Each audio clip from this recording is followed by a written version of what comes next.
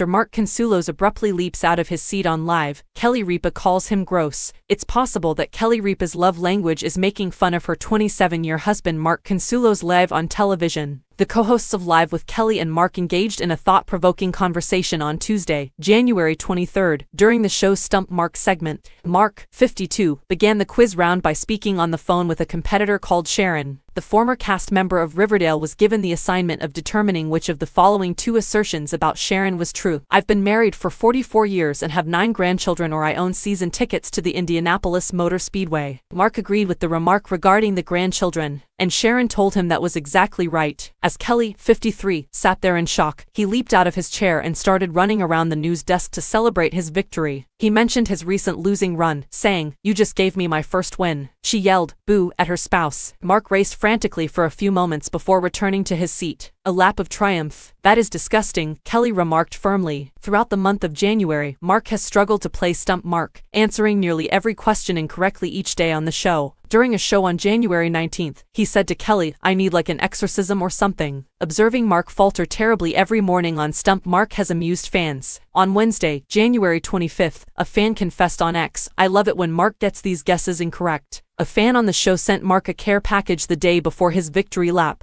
When he opened it, he discovered a clay pipe that looked much like the one he had as a child. Mark said Kelly he would use the pipe to point at her and persuade her to change the station on their TV at home, playing with it and using it as a pointer.